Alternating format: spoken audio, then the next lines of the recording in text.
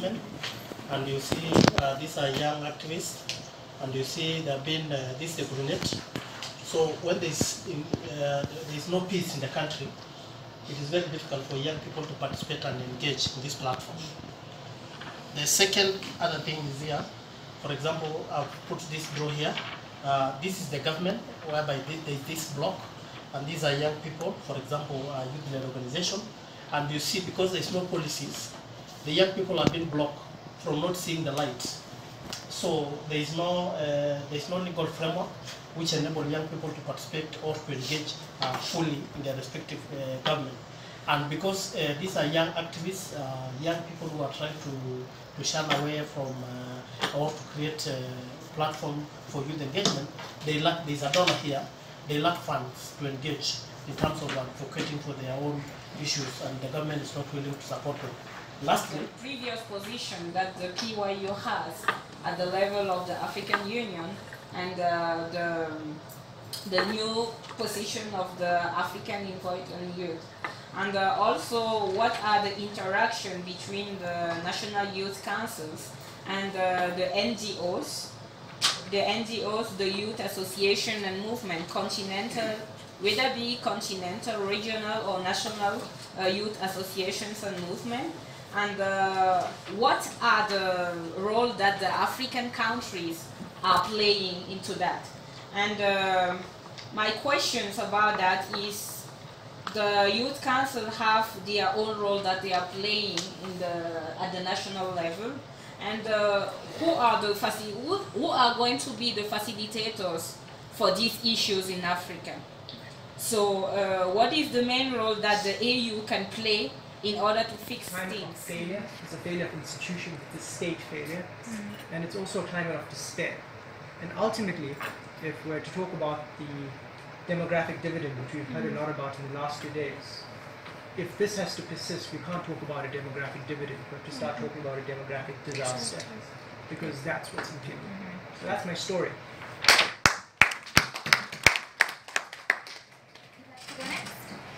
Just before you go to the next one, I just want to take you guys through this. I need this populated, right? How much forum, seminar, or conference? Oh, sorry. My name is Nolita from South Africa. Yes, so we started off in a setting very similar to this forum, where we were young people with ideas, but most of the people who were there were alumni from different youth exchange programs, had been abroad and all of that. And so we had ideas, right? Just ideas which we vocalized at this forum. And then we decided that since we have a step in the door, we would love to then, you know, come out with concrete decisions. But not only just talk about it, but to actually have it happen where there are key stakeholders. So we identified in that forum who did we want to work with, right? And how can we make our idea to suit the needs of that particular organization and our needs as the group of people. So we didn't have a name at that point, and then we were given a platform to vocalize them.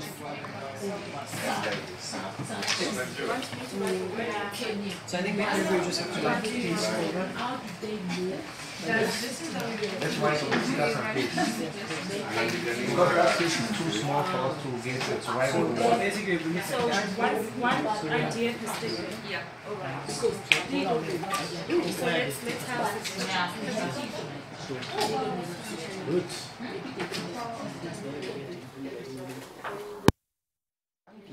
And as the institution of AU, we need to have guidelines so that we can define and measure, according to your indicator, to what extent this engagement is meaningful.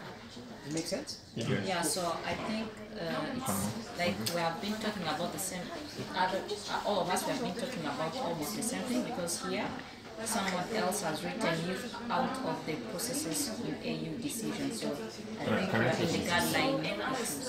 So to his point before we go to the next one. So based on what you said now, shouldn't we just all come up together and decide what meaningful guideline would be for us? In South Africa, mostly. and scattered across Malawi and The first thing I think we have so I think we have a potential to scale up in the whole continent if we get alumni from other countries and not only in the southern. issues concerning them and propose. So in your particular stories, what do you think can go up to national level, international level, and continent? Now is to put in place Outside the or assembly, the national? It's international. What do you think can make it like go up even? Your assembly. how do you think? I do know that you can do this. How do you think? How the things that have worked so far, that have made you recognize as a country? What else do you think has been done to I know you're saying that. So we start by saying create, put in place the youth assembly. Now, all the mechanisms and all the structure, how you structure, and now try to put in all the division. So it is upon us as young people, either we want to strengthen the youth, the AU youth division, or we strengthen the youth division. So you come and give me one line. We cannot strengthen any structure of the AU. We have to strengthen our own structure, which will be proposed to the AU. The AU has its own objective, which is not us. The objective of the division is another thing. And you will not come and change the rules and regulations of the AU without you want the division to be what you want it to be. That's why the necessity of putting in place an assembly, which will be the decision-making instance of youth, which will be a bridge. Yes, Musa. Thank you so much. I think you're really talking about very great ideas. But we're talking about an assembly that doesn't exist right now. Yeah. So it's actually part of the solution that we can propose. But we can't 100% assume that it's going to be the solution because it's not proven to be a solution. What if we're going to put it up and then it's going to be much, taken as a tokenist or a tokenism way of engaging the youth, having said, okay, let's fly the youth in here and then we are sitting here for 5 days and then we go back with no solutions. So I agree with you that this can actually be one of the good solutions, but it's not yet proven. So I feel like, yes, we can take it as one, but also allow the momentum to drag around and discuss and see something else that can work. For example, the guidelines. We can actually do, yes, maybe we don't have a guideline, okay, maybe let's have a guideline that is going to work in the assembly. See exactly. But I feel like we don't just have to take it as the only solution because it's not there and it's not being proven. I appreciate your suggestion about the assembly, but I'm very apprehensive of the guidelines being a product of an assembly that doesn't exist and being limited to just that assembly. What the guidelines should do effectively is to inform the way that you engage with young people across strata. So for instance, there's the Specialized Technical Committee on Youth, and that's where the ministers of youth from all countries come together. We would want to see how these guidelines inform that STC that makes high-level decisions that has impact on all of our young people.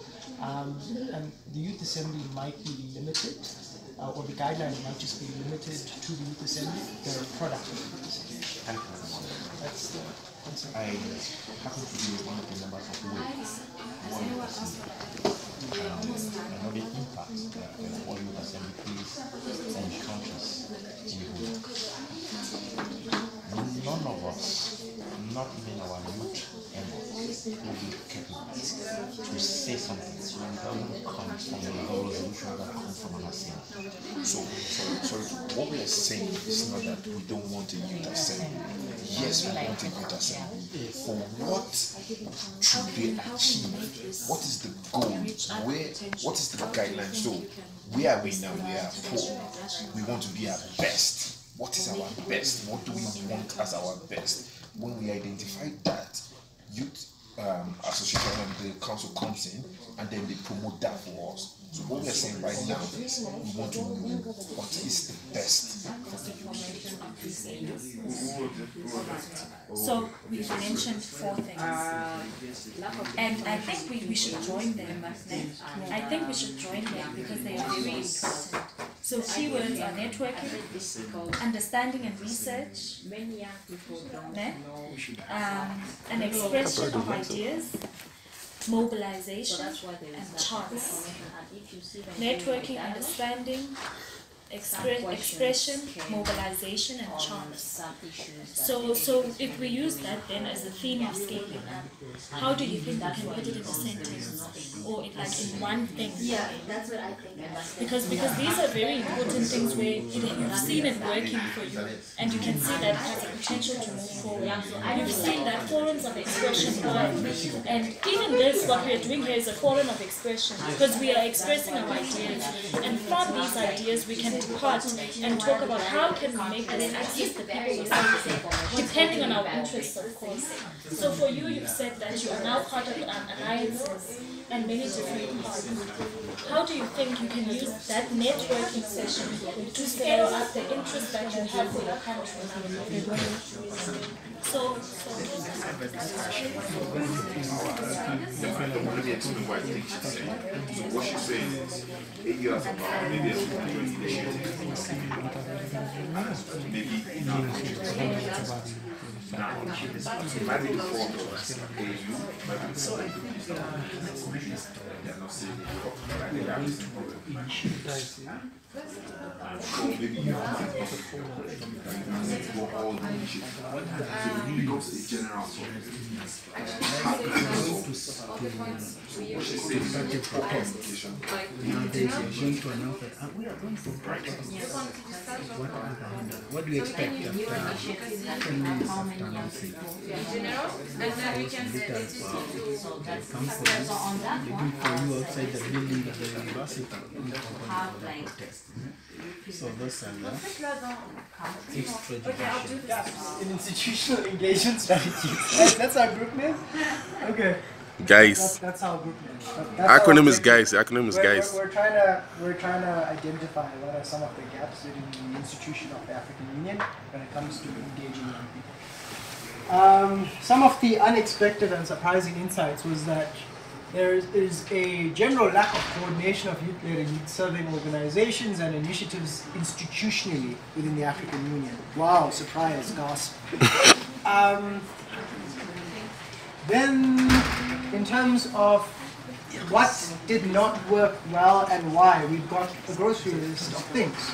So, we've discussed an issue of a youth indicator and that there's a lack or a deficiency in terms of youth-specific indicators to measure progress on youth development and youth engagement on the continent, whether this is aligned to Agenda 2063 or whether this is aligned to the African Youth Charter is still to be specified and still something that we're discussing, but there's a general consensus that there's a lack of an indicator to measure participation and engagement when it comes to young people and the African Union. There's a lack of information between the African Union and member states and young people. There is a lack of implementation of ratified youth charters in certain African countries. There's also the obvious one in terms of the lack of representation of youth division in countries for more engagements of young people and organizations within countries to allow partnerships with the government in the implementation of strategies. So we have general consensus that is an overriding concern in terms of what is not working well and why it's not working well. In terms of the themes and patterns that are cutting across the stories, there's a general nonchalant attitude towards engaging the youth in Africa. I don't know who wrote that. Who wrote that? General nonchalant. Tell us more. Sorry to put you on the spot. No problem. Okay, so it goes back to everything that we've written in the stories. So first, we're talking about access to information about the youth in DRC, poor access to information. There's generational gap, intergenerational gap in communication. The Youth Exchange Alumni Forum, there's an issue with that. Women heading ourselves, there's no vocational training. So basically, if you look at all the story in the trend, it just shows that nobody cares. So it's like there's initiative but there's initiative just to make... No action, no implementation to grassroots level. Okay, cool, thank you. So, do we agree? Is that the Very good consensus? point, my man. Very good point. Nonchalance, my man. Nonchalance. Okay, so moving on. It's the institution. The institution that doesn't care about young people. Youth care. If we didn't care, we wouldn't be here. The institution doesn't care about young people, but it doesn't care about young people in deed. It cares about young people in words. The words are there, all the documents are there, the strategies are there, but the deeds, the implementation, doesn't indicate that there's care, that there's a caring or level of care. Okay, in terms of what worked well and why it worked well, someone said the SDGs youth indicator, leave no one behind. Who wants to speak about that? Anyone? Put that one up. An SDG indicator on youth. No? It has to be our. Yeah, okay. Yeah, I want to say there's no specific indicator concerning youth. Yeah, there's nothing. What concerns youth is on the SDGs. Yeah. Youth, when you go, is I think it's transversal. In almost all the SDGs, you find at least one of the indicators or two talking about issues concerning youth engagement and talking about the implementation process and how to get them involved in the whole process. And I don't think there's no specific SDG on young people. Yeah, there's no specific target to indicate on young people. Yeah. Young people are just mainstreamed across all 17 years. Yeah, there we go. Successful program. Jesus, whose handwriting is this? Successful many partnership in working groups, AU Commission. Okay, not sure whose that was. What's working well, according to another person, is the AU Youth Division at the African Union Commission. And there's also this one which was a bit debated at the start around the Youth Division and how well it is working in terms of working with youth-led and youth-serving and youth-centered organizations. So for instance, I would say that in the past, the Youth Division has done well to engage young people around the demographic dividend roadmap that was agreed to by heads of states in 2017. They did assist in couching member state interests through the Specialized Technical Committee on Health, Population and Drug Control to solicit buy-in for this agenda to be the overriding theme of the AU for 2017. It's debatable as to whether this roadmap is being implemented and domesticated and taken seriously, but I think we have to appreciate the fact that it's there and it's an instrument that we can use for our activism and advocacy. So we think that kind of works well. What has potential to scale? Why be specific? So African Youth Exchange Programs has potential to be scaled. African Youth Assembly. Who spoke about the African Youth Assembly? Leonard. Yeah. Leno. African Youth Assembly. Scalability. Potential. Great. I think the issue here was to try to make the EU and the member states understand that apart from having national representations, which are national youth councils and many other movements, we need another continental representation, another continental platform which will help or enable the youth to express their view on the decision-making process in Africa and to collaborate as well between the state, the member states, youth, and the EU.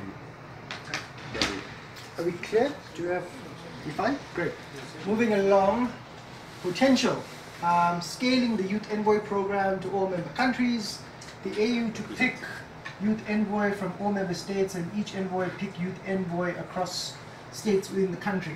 Yes. Those two. Do you want to explain? It's been explained. Further there. Yeah. Okay, great. Well, good work. Yeah. Okay, and then potential and scalability is the fact that, again, there is this demographic dividend roadmap which we can talk about at length. So that's done. Are we all clear? Problem step 1 indicated. Are we happy? Do we have any comments, suggestions?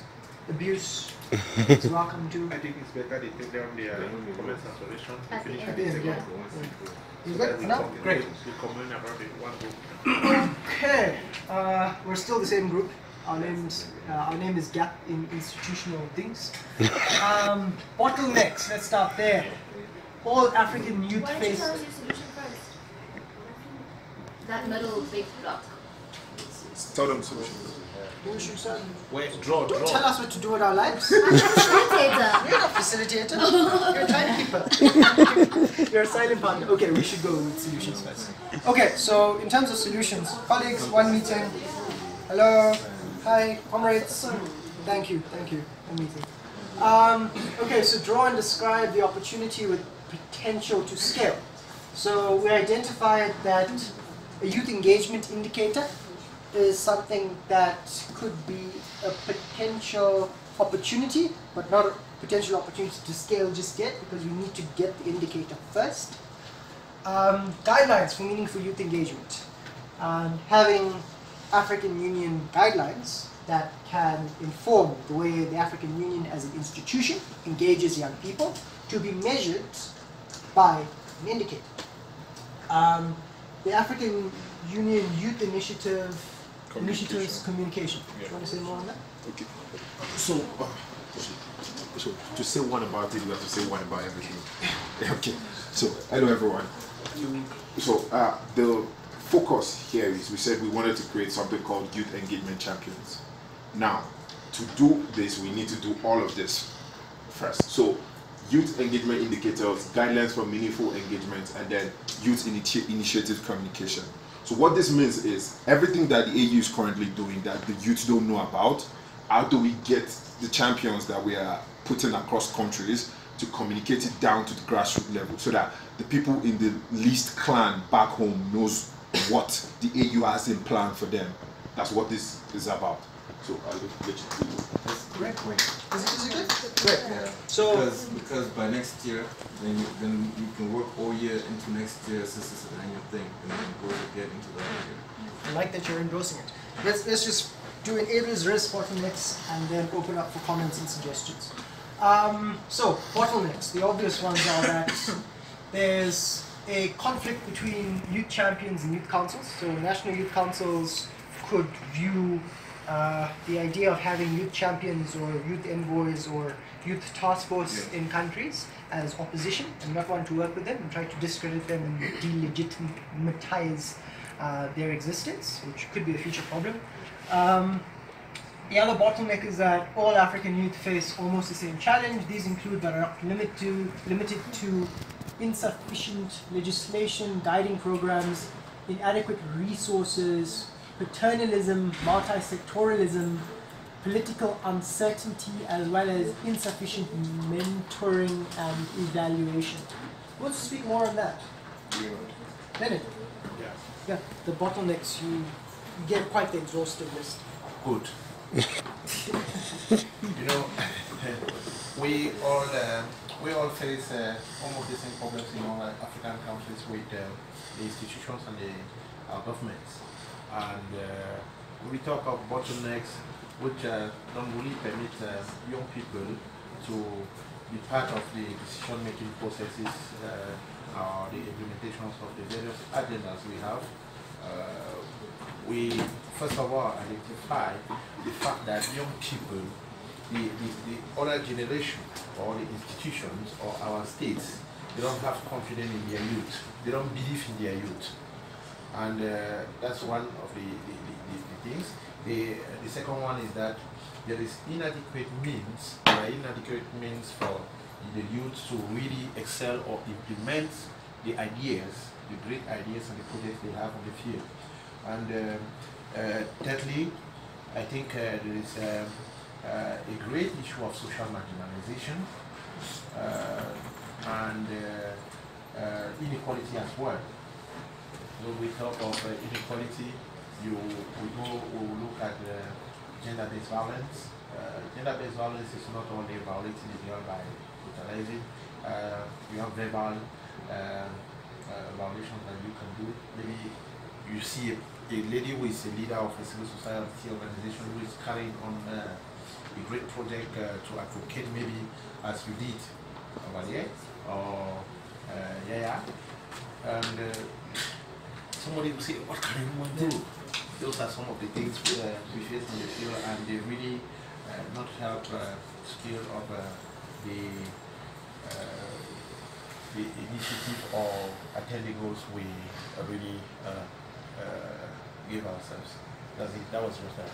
And I think we will further see by during before when we will be making our final report, we'll further expatiate it. Thank you, Lionel, for your helpful insight. So Lionel's really done well to unpack that. So those are bottlenecks. The barriers in terms of securing the youth assembly within this mechanism is that there's a political process to procure the existence, negotiate the existence of this youth assembly. And the barriers could potentially be present within the specialized technical committee on youth or any of the other specialized technical committees that exist within the African Union. It could exist within the PRC. What does the PRC stand for again, people? PRC?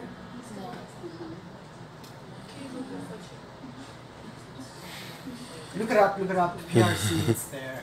And then the Heads of State Summit. So there's the political layers that have to be solicited in terms of buying into this idea of the Youth Assembly. And if consensus isn't reached at the STC, it's not going to progress to the PRC. If it doesn't progress through the PRC, it's not going to be approved by the Heads of State Summit. And we don't necessarily have much control over that process, so that could be a potential barrier. The risks to this strategy and to our solution is namely these two. The fact that there's subsistency means administration and facilitation. So I think we had quite a robust discussion in our groups around if we have these youth engagement champions or these youth engagement task forces in countries, we need to look at some level of incentivization, be it monetary or be it exposure or other means of incentivization. That could be a potential risk. I think Olumide mentioned some interesting points around how when you attach money to something, it kind of dilutes the enthusiasm because it becomes more of a competitive space as opposed to people doing things selflessly. The other colleague from, I think, Chad or Mali indicated that also when you attach positions and titles to things, people don't necessarily take it as seriously as they would if it was voluntary. So that's a risk. And the other risk is that the youth envoy has a 2-year term, and the next envoy might not support the idea. So the current youth envoy only has 2 years, and we don't know who's going to be the next one in the next 2 years, and we don't know what their priorities might be in terms of their administration. So this may be well and good for the next 20 months between now and 2021, but it might not necessarily garner support beyond then, and we need to be mindful and cognizant of those risks. Lastly, the enablers.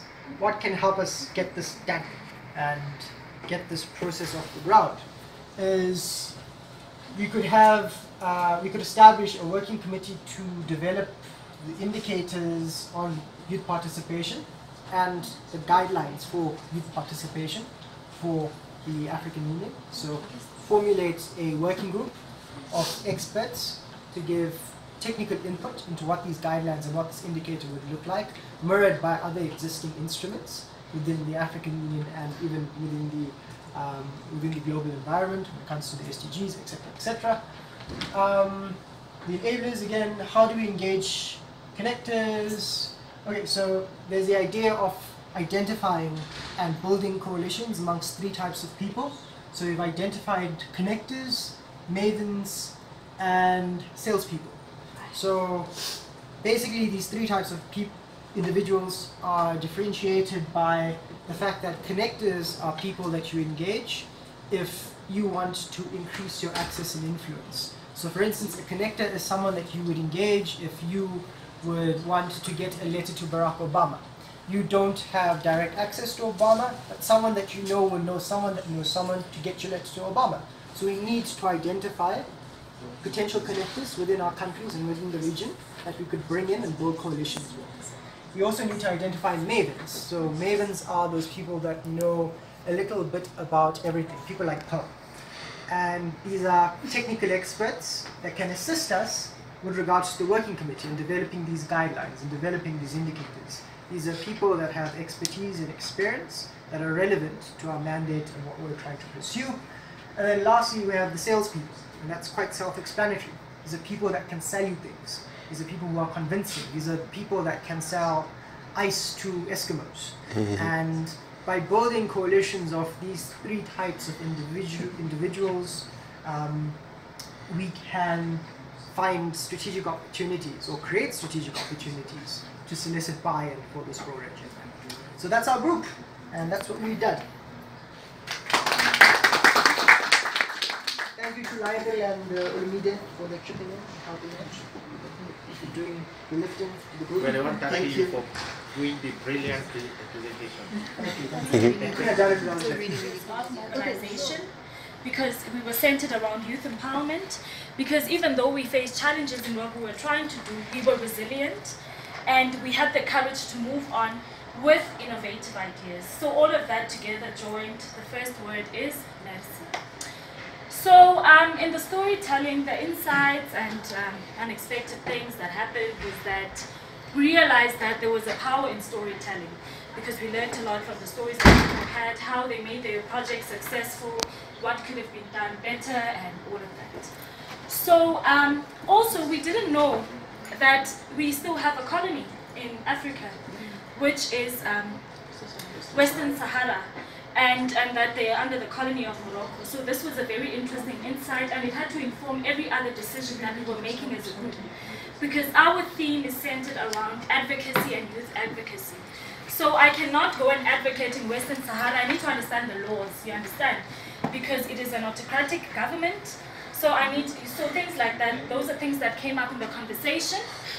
And we also understood that things work better when energy is put into good use. And that mobilizing ourselves, creating alliances, projects, and organizations within ourselves really works well. And what did not work and why? There were financial losses in terms of a return on investments. So those members in our groups who had investments coming in and all that, there were many financial losses because they couldn't identify what it was that they were exactly doing, whether this thing was in relation with what the people needed on the ground or not. And there is a gap of information between different young people. So we also spoke about the intergenerational gap, but we also noticed that even us, between young people, there's a huge gap on information depending on where a country is in terms of development. We then also spoke about how difficult it is for young people to implement and do change projects because there's no budget or the budget is inadequate. So what worked well? Messages were delivered to the right people. We did a needs analysis in our projects of who needed what in our communities. Yes, and young people were trained in different things because we have one member in our group who says that his project was centered around training young people and capacitating them with skills. And research was done. So this is what makes projects successful: research, correct research, so that you can bring a product that the people can work with and relate to. And what was also very interesting and worked very well was the resumption of important conversations that had not been had in decades. So in Western Sahara, there were conversations that were not had, conversations of freedom and all of that. But through her advocacy in that field, these conversations were had in decades. Yes, there was also another example of Algeria, where there were protests, big ones, where a dictatorship was overthrown. And It worked well because the actions that were implemented spoke directly to the people on the ground. So now the themes and patterns in our stories, as I've said and mentioned before, was that we were centered around engagement, the engagement of people, the advocacy of people. We were centered around assessing key issues, going back to the needs analysis. What is the problem in this particular society, and how do we bring it? How do we bring solutions? We also noted that sometimes these projects are self-sponsoring because you get to rural areas where they do not have a budget to implement programs, and you find young people mobilizing and self-sponsoring themselves in order to make these things successful. And a few hurdles were there, and they were overcome, and these projects then became a source of inspiration and motivation, which means now that those people who looked at the people make these projects come to life can now take that even for themselves and see that no, there is a possibility to advocate and to do all of this, which is really just the center of advocacy, to give people hope and to inspire change. What else? The initiatives really worked. They actually worked. And why did they actually work? It is because of teamwork. And then I move on. So we also had to speak about what has the potential to actually like scale up in our projects. So we said networking. So we said that we need to understand the conflicts that are happening within the continent. Then I go back to what I said earlier on, that in my understanding of what's happening in West Sahara, I can then discuss solutions that are suited for that environment. I cannot take a solution from South Africa and implement in West Sahara. I need to research. I need to understand the government. I need to understand the law that is there. Because in some African countries, you get arrested for just having an opinion on Facebook. So those are the different contexts and perspectives that we needed to put into consideration. What else? Someone else said that no, perhaps we need more forums that express these opinions and these emotions, because currently you will notice that most forums are there to identify problems. So we are saying that yes, we continue to identify problems, and with every day that dawns, a new problem comes, and this problem needs a solution. So what we then said is that the problems that have been already identified need solutions. So forums should be more based on solutions, as we are now, and instead of just identifying problems the whole time. What else? So we also saw that one of the main things that made these projects successful is because young people were being given a chance. Now, you do not just get a chance, you advocate in order to get that chance, which again is the theme of what we are doing. Advocacy and understanding the different branches and organs of advocacy. Yes, so mobilization also can be scaled up because it gives us access to those minority groups. It gives us access to those people who, when we talk, we say they do not have access. So in mobilizing, we even mobilize for those particular people. I will then stop there, and my colleague will continue, and we will engage. So when we move to talk about the bottlenecks, we talked about the resistance to change. We young people are not trusted, because in our communities they are used to some traditional systems, and they believe that those systems work well. Because they worked in the past, they believe that they will continue to work for the next generations. So they resist to the change. And besides of that, this is actually how in the cultural context, going up to a political and governmental context, there is bureaucracy. Okay, you have a brilliant idea. You want to implement it. You start drafting your project. Then you go to some sponsor or something, and he's like, can you get me this paper? You're okay, you go get the paper, you come back, no, not this one, the other one. You go get it, no, it needs to be signed by this person, not that person, that kind of things. So these are two very important elements that stop us: bureaucracy and resistance to change. These are actually the things that happen during the process. When the initiative is here, it is launched, and we are going step by step. We face these two major problems. But there are more important barriers that if they exist, you can't even not think about initiating something. We have the language and mobility barriers. For example, we all know that the languages we speak are not the official languages of our countries. I mean, maybe DRC and Rwanda both speak French, but they can't get together because in our daily life we express ourselves in our mother tongues and mother languages. So this can be a huge barrier to express our ideas and to work on a continental level. And adding to that, mobility barriers. For example, for me, I have like free visa only on North Africa. I need to do a lot of papers, for example, to go to South Africa. How am I supposed to break the gap between top of the Sahara and the bottom of the Sahara? How can North Africa work with South Africa and I can't move to there to learn from their experiences and to see? So this is a huge problem, language and mobility barriers. The second one is disinformation, non-mediatization, because of the lack of continental media. When we want to publish about the Algerian protests, the Sudanese protests, we always refer to Al Jazeera.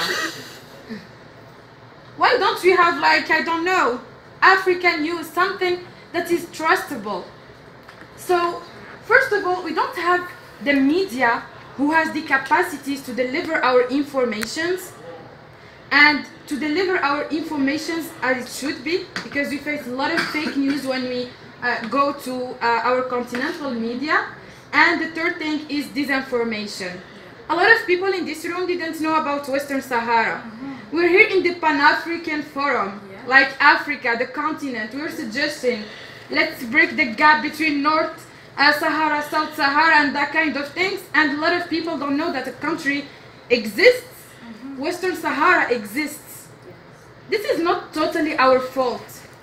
They don't give us enough information. They limit us to a geographical zone that they need us to know. In school, I learned about Algeria, North Africa, and then North Africa and Middle East. North Africa and Mediterranean region. Like, I don't agree with Saudi people. Let me learn about Kenya, Ethiopia, I don't know. So, then adding to that, there is a lack of awareness.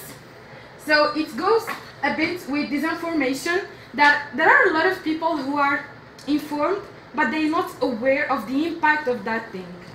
Then we move to misunderstanding of the system and processes. It is said that if you want to change a system, you need to know a system. And in our cases, we don't know our systems.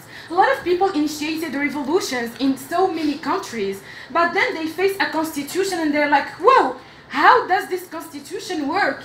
They didn't know that they don't have the right to do this and to do that. And this is something that stopped us from the beginning.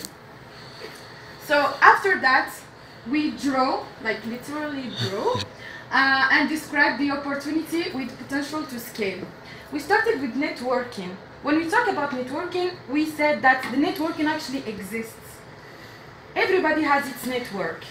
And what happens in this kind of, when we give solutions in this kind of forums and conferences, we're there always like, yeah, we need to create a network and create a WhatsApp group and gather this. No, we already have our existing networks. So let's take them and move. Let's not lose time on networking. After that, we need to we need to work on mobilization and expression. When we mobilize people, we don't come up with people and tell them, okay, so listen, this is this and that, we need to do this, not to do that. No, we need to express, we need to be inclusive, we need to find a common solution because it's a group work. After that, it's access. So a lot of people, if we take the existing networking, a lot of people have access to information. Just let's take the example of the people who are present here. We have access to information because if we didn't, we won't be here today. So when mobilizing people who know what is the right information to give, we can bring new people with us and include them. So we give them the access to the right information. And this will lead inevitably to change. But, okay, this is great, the ideas, everything, let's do this, but there are risks. We talked about conflict and political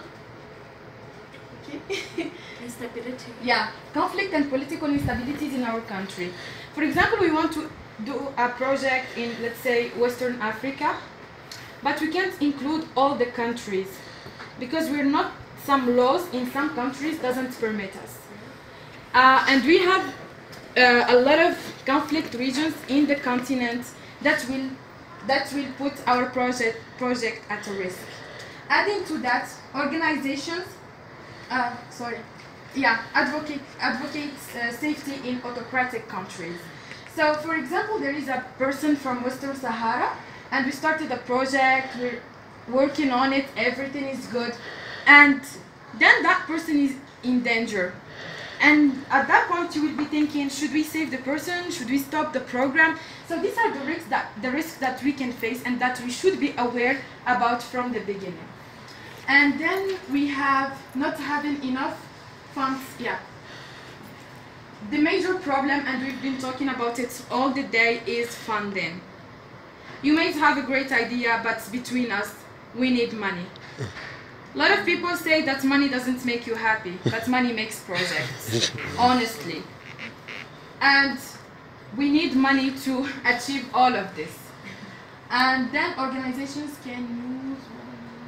Yeah. Okay, so, and then, okay, let's get the money. Let's go to organizations. There is a high risk that organization will use you instead of helping you. I mean, when someone sponsors you, of course they are getting something. They don't give you money like that. Because if they give you money for free, so you are the product. And in many cases, some organizations make you the product. And this is a high risk that can stop the project from its beginning. Then we move to enables. So the government should support and... Yeah. So to make all of this work, we need that our government support our actions and that we include private sectors when we are working. Because maybe it cannot work from the side of the government, but it can work from the side of private sectors. Then we need creative mobilization. When we say creative mobilization, don't tell someone, okay, let's do a project, let's change this country. No, you can't do that. You need to give them something. For example, we talked about giving statistics. For example, you say in this country, they started with 10 people, then in 20 years they did that, there is 50% of this, because people trust numbers. We also talked about sharing good practices on youth engagement, so through storytelling. Then we have including individual goals in a global goal. When you want to bring someone, you don't tell him, let's make this organization to work on political change in the country. You tell them, okay, the major goal is the political change in the country. But if we get to this, you will be able to buy a house. The other one wants a scholarship. You're like, yeah, you will have enough skills to have a scholarship. You will be able to get married if you want to get married. So we should all the time do some kind of honest lobbying, if I can say this.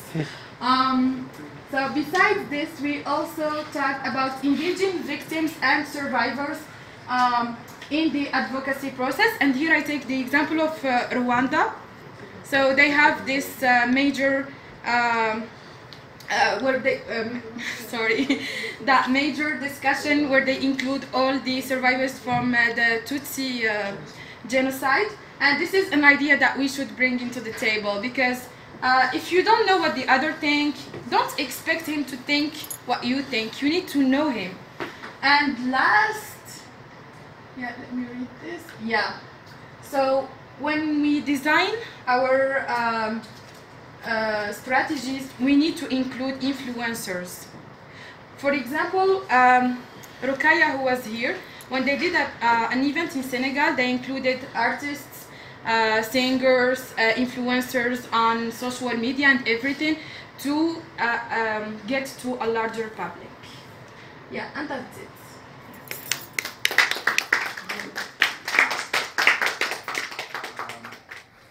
Our members here are Sinda Chinwes, Rebecca Dalabe here from Zanzibar, Lydia Kebeje, Anana Hussein, and Iris from Ghana. So we have two steps of presentation. The first one will be presented by my fellow here from Ghana. Iris, welcome. Present to the audience. Good day, guys. My name is Iris. I'm from Democratic Republic of Congo. We've been working in a group, as you said, with Sinat, Rebecca, Abdallah, Lydia, Anani, and me. We've been working in information and communication technology. So yesterday we were being asked to develop youth engagement platform, and then we came up with a great idea on how to reach 1 million Africans in the whole Africa.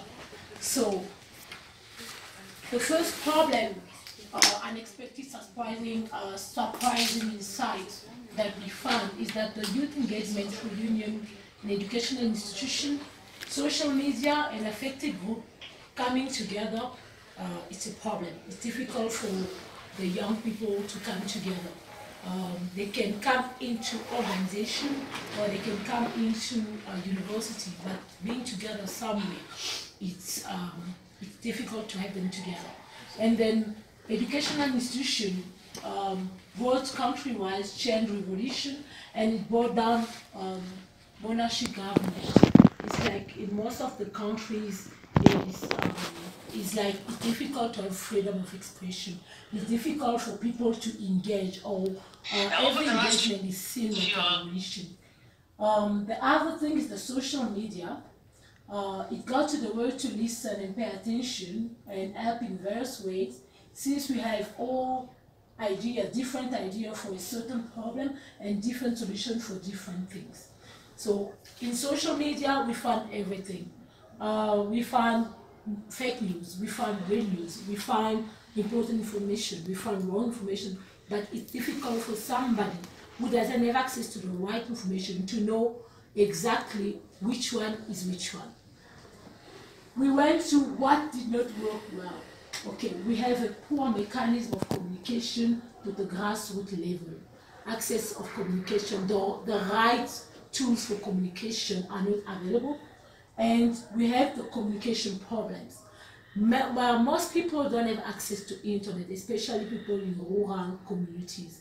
It's difficult for them to know that we are sitting here and then we're talking about this. And I'm even sure, except Twitter, Facebook, and all of the social media, when we will be back home, few of us only are going to talk to the community about what happened. Most of us will be, oh, I had a great time, and then I tweet and I post a picture, and then we just stop there. What worked well? Experience of each member state country, inspired by others to go and see other countries' challenge. We'll give the example of Sudan. What happened in Sudan is we saw a picture going viral over the internet of a lady wearing white, and she was talking to a group of people. We didn't really know what really happened before that. Maybe she was not really the lady who did everything for Bashir to step down. But because she was a woman, because she was in a crowd, in front of a crowd talking, which in our country is difficult to see women raising their voice to talk to men and other people, that was a symbol of force. And we take it as an example for us to use, which is good for social media. But the other part is education. Education, it's not that education is accessible to everyone. No, but education has been standardized. It means like ladies, young people, men, we can all go together and learn. We can all go together and be trained. But there's the team and the patterns across stories.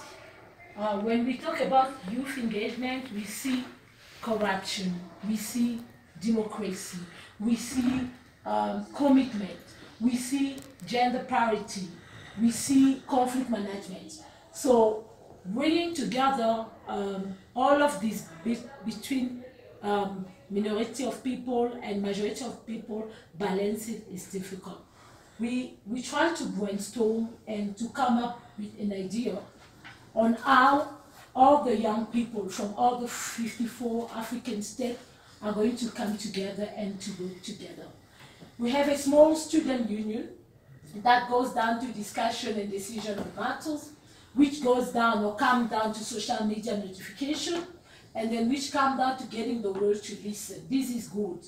But in another way, according to our group, social media is not really effective. Internet is not really effective because before the internet, information was I'm looking for the word. Information was accessible to people. How? There were a way of talking, like they say, walk the talk or talk the talk. But I think word of mouth was the only way that I would know this other country or this other village is burning, or in this other town this is happening. We use gossiping today, but it's not really gossip, it's word to mouth. So we chose the potential communication channel that we can use. We went to word of mouth. As I said, it's the only effective way to get to spread the story, to get to talk to people. If I tell him something, he's going to tell him, he's going to tell him, he's going to tell, and everybody is going to know. That's how it used to work back then in the village. And I'm sure it can still work today. Because up until today, most people don't have access to internet, most people don't have access to TV. In most areas, radio are not working. In other places, print like newspaper, magazine, or all of that, they don't have access. And most people don't know how to read or how to write. So you cannot use this kind of channel of communication. If really we want to reach all Africans, like most Africans, even this 1 million, but all Africans, we need to use a method of communication that they can understand. The other way is public assembly. We all go to church, we pray. Everyone, you got your own faith. So it be Muslim, it be Christian, it be Indian, all of them. They always sit in a public assembly to listen to a leader, to listen to somebody speaking to them. So we can use this way of talking to people, this way of regrouping people, to talk to them and to tell them about what we would like them to know. There is also two social media that we thought are beneficial. It's Facebook and WhatsApp. WhatsApp is the new version of word to mouth, because everything happening in your WhatsApp, you send to another person, you send to another group, and then that's how the information is spreading. Facebook, everyone got Facebook. Most of the people who got access to internet. They don't have Twitter, they don't have LinkedIn and all those other social media. But if you ask somebody about Facebook, everyone will tell you what is Facebook. And we thought about the youth platform. To reach 1 million people, the mathematics is simple. 20,000 young people per country. We got 54 African states. If you multiply 54 by 20,000, it's 1 million. So we need to be part of the system to change it. As the lady said, I'm going to give my colleague to speak and to explain to you about the platform that we put together to reach the 1 million initiative. Thank you very much. Proceeding with step 2. First, we discussed about bottlenecks, although we got a bit difficult because bottlenecks and barriers are used similarly. They are synonymically used. But then, after the clarification of Madam, thank you, we clarified bottlenecks as in internal challenges and barriers as external challenges. So, in internal challenges, we said that resistance to change, because there are some young people who are not ready to bring changes. They want to be as they are, they want things to be the same. And then we have a challenge of young people who are less informed because they do not access information. And then there's a challenge of communication. As you know, in Africa, we have different languages. We have French, Portuguese, English, Swahili, so Arabic countries. So we are facing these challenges in communication. But then in terms of barriers as external challenges, we looked at like military forces. You see, there's this the use of extra forces. When you want to to use the right of assembly, coming together, then you make it the challenge of extra forces. I think we have been experiencing, we are in Africa, so we have been experiencing such a challenge in our country. Then there is a challenge of manipulation of information, I mean distortion. Information are distorted. Sometimes you may share information and special units, we call them special units, or unknown people in our countries, we use the word unknown people.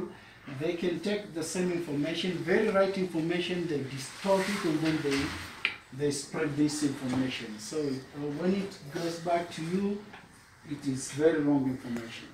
But then there's a challenge of education. Until now we are speaking here, there are some places whereby people have no access to education. So those people who have no access to education, meaning that we are depriving them the access to information. Because using education, they can access information through social media, they can access information from the platform like this. So if they don't have education, means that they have no way they can access this information. But then we have the challenge of government controlling the communication. We have been experiencing, we are in Africa, we have been experiencing violation of this human right. That government is controlling the communication systems. And sometimes you may wake up in the morning and experience that the social media platforms have been shut down. So these are the external challenges. But there are risks out of this. Among the risks is misuse of information. Some people can take the information, they can access, but they may misuse the information. But then there is a problem of fake news. I think even we say the greatest nation in the world face this challenge of fake news. So there's a problem of fake news, but then there's a challenge of cyber security. When using these platforms of social media, there's a problem of cyber security, like being hacked, especially those social activists. They're being hacked, and then there's a leakage of information. Sometimes you communicate with your fellows, you are planning for very good things, but a person from outside can find a way to get information and leak them. And sometimes in the groups, we're in Africa. So when you're in a group like 15, 30 people, one among you is one among the young people we are saying here that they don't want things to change. So they can screenshot and share the information, then your door is going to be knocked. You're taken for unknown place. And then these are the risks facing the access of information, that those kinds of communication. But then here in a drawing and describing the opportunity with potential to scale up, we agreed to establish youth platform in each 55 countries, mostly African Union states, that bring together potential youth from each local administrative level. So through this, we thought about, because it depends on the context of the country, depending on the number of the people you have in your country. So we thought about just averaging it, like in local level having like 20 representatives, in district level having 40 representatives, regional level like 80 representatives. In total of this, in each nation can have like 140 representatives in their countries. Because as my fellow said, of course, using social media is a good thing, but it's not enough. It doesn't suffice the challenge of communication, because now here we are here and people like tweeting, sending to the Facebook. Are we sure that all of the people know that what's happening here? All of the people know, especially young people, do they know? No. The answer is no, because there are some young people who are interior in the area and they do not access the information through social media. So proposing this national National Youth Coalition will try to solve the challenge, like establishing a youth coalition of 140 youth representatives who are nationally sitting together like annually, and then they report directly to African Union Commission instead of reporting to the government, because the government have their own agendas to bring on the table of African Union. So we agreed to have such a platform. So another enabler here is African Union Commission, because in order to establish this youth coalition, which will bring young people from different areas in the country, like 1 year, and then discussing about our campaign and sharing those information about African Union and what we are doing, what African Union has proposed, what the programs have been endorsed. This must be agreed by the African Union Commission, because we are going to partner with the African Union Commission. And then the government of the country must know, otherwise you may be deprived the right to assemble. So these are the enablers. After that presentation, thank you very much for attending this meeting. Questions? Yes. Okay. My question is related to security. In your presentation, you have shown us social media. Based on the current data that most Africans, most people in Africa, especially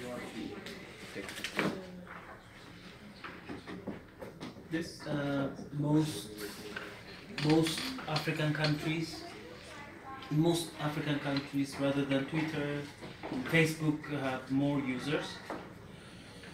And we are seeing, especially as one Ethiopian and as one person who's facing the biggest problem of Facebook, I think we also have to think about not only reaching those people, we also have to think about the security of Facebook. Exclusion. Ça reste innovation. Non. On a déjà été créative et en fait, tout ça. Là, je pense que dans innovation, c'est technologie et innovation. Voilà, Vas-y, c'est ça. Tu peux l'inclure ici. Tu peux juste écrire innovation. Je vais linker ça avec la révolution numérique. Tu peux compter sur vous là-dedans. Enfin, si tout le monde arrête de stresser. C'est qui stresse? La personne qui stresse.